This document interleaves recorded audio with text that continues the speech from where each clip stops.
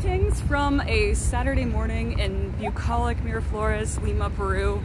You may notice we're filming from a different location half the time, and that's because we spend about half our time living in Lima, Peru.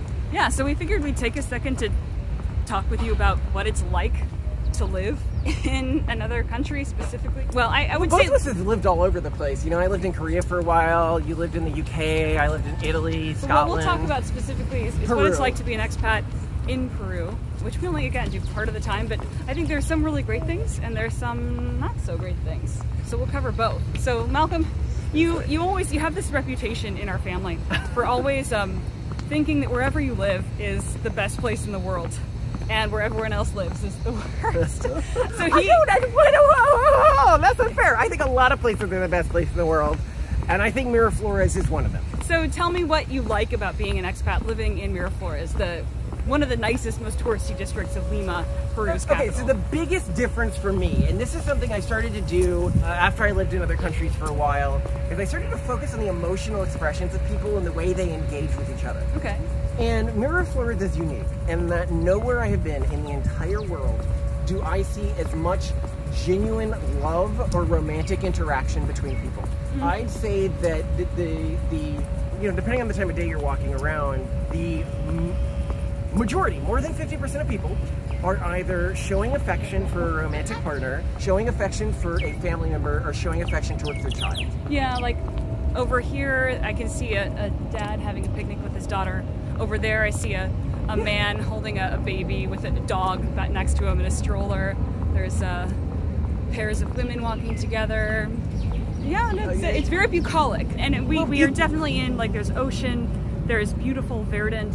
So you could say it's the region. And I've heard people in Peru, when I talk about, all of this positive emotion I see here, they go, well, that's just because you're in the wealthiest district. And this is. We are living in, like, the privileged oasis. But here's the thing. You don't see this in Manhattan. You don't see this in Gangnam. You don't see this there is no other place where I've been in the wealthiest district. I've lived in the wealthy districts of a lot of places where you see this level of love and positive emotion just constantly. I will say it's pretty heaven-like. Like, it seems, if I had to choose a district that would represent heaven, I would choose this one just because of how wholesome everyone's being all the time. Okay, second positive thing. Everything is always improving here. Yeah, you can probably hear the sounds of construction in the background. It is hard for us to walk in any part of this city without coming across something being built, fixed up, redesigned. Or they're passed by the ocean. Remember, I was like, well, it's a shame they never finished building this, and, like, isn't this path really nice? Let's walk down here and then back up.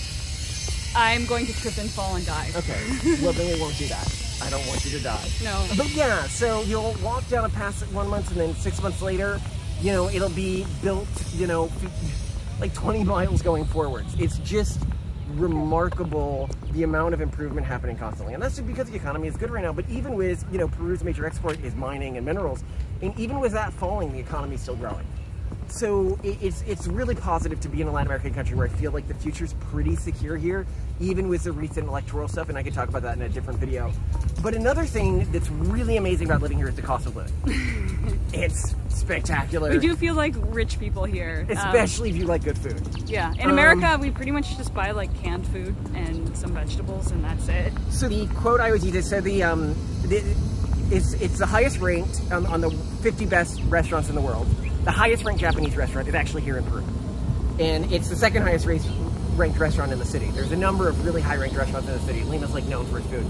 And the most expensive item on the restaurant's menu, this is the most expensive item on, like, the 5th ranked restaurant in the world's menu, it's called Mido, was around 30 bucks.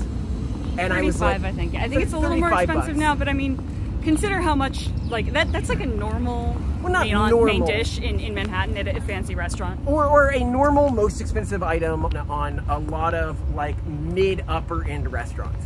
It is insane that this is, like, the 5th ranked restaurant in the world. Because when you go to other cities and you're eating at these best restaurants in the world, you're paying at least a few $100s.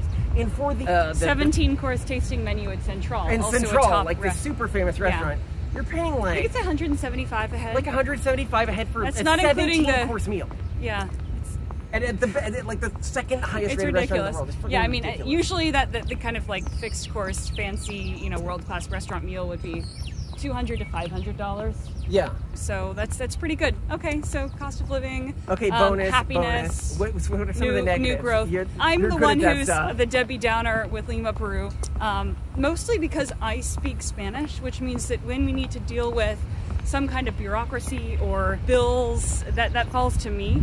There are some things about bills and whatnot that are really great. Other things I'm not crazy Let's talk about about. what's great about them, and this is what I love. Yes. So there's a lot of stuff that you can just pay for through your bank account really easily. So instead of having like a separate account for billing with your electricity bill, with housing association bills, you just you put in your name and account number in BCP, which is the like National Bank of Peru, and you make your payments all through that one app. Well, let's which talk is about great. how our taxes come in, which I love. And after this video, I'm going to take a little clip of this and show you guys, because we got our taxes recently.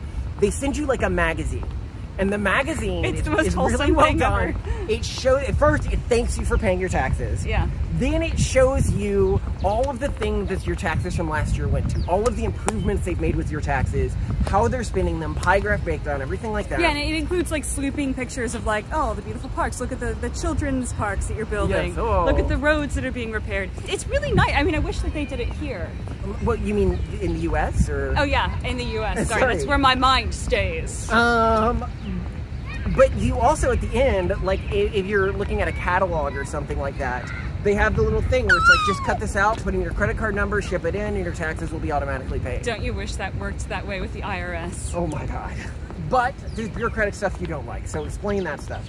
Right, so I mean, sometimes things work. Like our electricity bill, usually we can just pay it through our when bank do they app. not work? When it doesn't work, sometimes they just like don't properly push through the billing, and then and then they're like, you haven't paid this in 6 yeah, and then months. they say you haven't paid your bill, but then there's no other way for us to really easily know. And then we end up with like an electrician by our apartment about to shut off our electricity, and we have to bribe him. Well, at least the bribes are cheap. You tried to bribe him with $20, and the person at the front desk was like, yeah, no. the doorman were like, no, that's too much. So yeah, and I guess I can say that people are really nice. So I like that. I mean, there's a lot of other things where, like, just to get certain certifications, you have to go to the Peruvian equivalent of the DMV, wait for a long time in lines.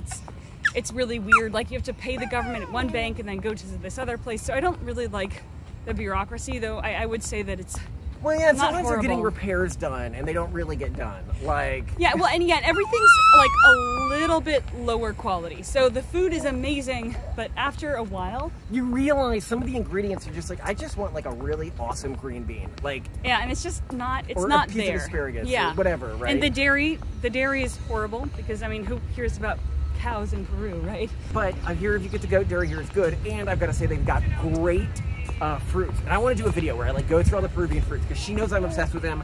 I subject all of the people who come to our house. I'm like, you've got to try this, you've got to try this, you've got to try this, you've got to try this, and they all hate it. Yeah, because they're all really inexpensive fruits and they look really they're delicious. different. They're amazing. They're so healthy. So another thing that I will say is positive is medical care.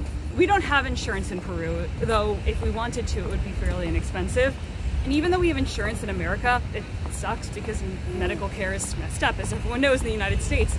So yeah, even though we have insurance in the U.S., it's cheaper for us to get without medical insurance stuff done in Peru. In Peru. Yeah, so we don't have insurance in Peru. We have insurance in the U.S., and yet we get most of our procedures in Peru. Because even if we go to a really nice private hospital, like one of the best and the most expensive districts of the entire country, we're still paying less than what we would pay with our insurance in the United States for the same procedures. Talk about how this works, okay? So let's look at something like getting antibiotics, right? Like I'm sick. So in the U.S., that means I'm going to a general practitioner. They need to decide I'm sick, which I'm paying for coming out of the insurance, and I get a thing, and then I go to the place and I get the pills. Here, over the counter, I go, antibiotics, cheap. Now, obviously that's not good for antibiotic resistance, and there's a lot of reasons why the world shouldn't operate in that way. But keep in mind, we give like tons of antibiotics to cows and livestock in the U.S. and stuff like that. But to protect antibiotic resistance, we're doing it in humans? I don't know. It's more expensive antibiotics than humans, so I've got to take a step. This is kind of a rabbit hole here. We don't want to get too deep into, but yes, it's much easier and much cheaper to get healthcare here. Yeah, and medicine in general, which we really appreciate. So, okay, well, let me sum it up as some bureaucratic elements of Peru are annoying, and like certain things just take ages and long waiting in line periods, but honestly, the attitude of the country, and well, especially the really wealthy neighborhood in which we live, and most, I think, foreigners end up going to. It's amazing. There's loads of new growth, so it feels like a very optimistic place. The people are amazing. The food and restaurants are amazing. The cost of living is amazing. And if you're coming to Peru, don't just head straight to, what's that one, Machu Picchu? Yes. Which is basically, what's your take on Machu Picchu? Just give them that really quickly. Oh man, so I mean, it really is not a very old at all, like country estate of a wealthy And most of it was person. rebuilt in the 70s. Yeah, that was like abandoned because no one like cared about it. It's like a 70s tourist trap. It's a 70s recreation of what it might have looked like, the thing that used to be there. 70s era recreation of an abandoned like vacation house of a wealthy person. And not a terribly accurate one. Yeah. Well, I mean, accurate enough. It's remarkable for the 70s. I think it fits a romantic ideal that some people have. But I think to sum things up... But spend more time in Miraflores. It's awesome. Yeah. We recommend it. It's a good life.